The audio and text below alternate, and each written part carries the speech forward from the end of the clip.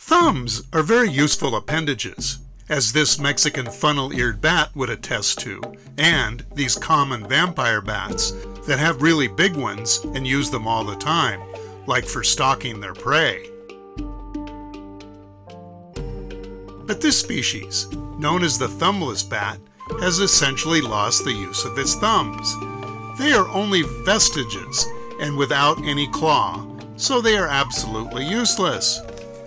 Why has this species lost the use of its thumbs over evolutionary time? No one seems to have a theory to test. These bats are found in Central and South America, but despite being widespread, they are rare and very local. They are actually in their own separate family of bats. Studies have shown that they are often detected over lakes and prefer moist habitats, like rainforest, where there are lots of insects. They catch insects on the wing.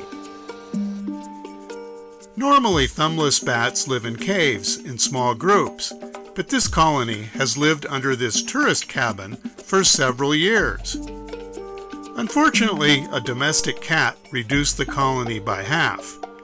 Domestic cats are bad for wildlife of all kinds.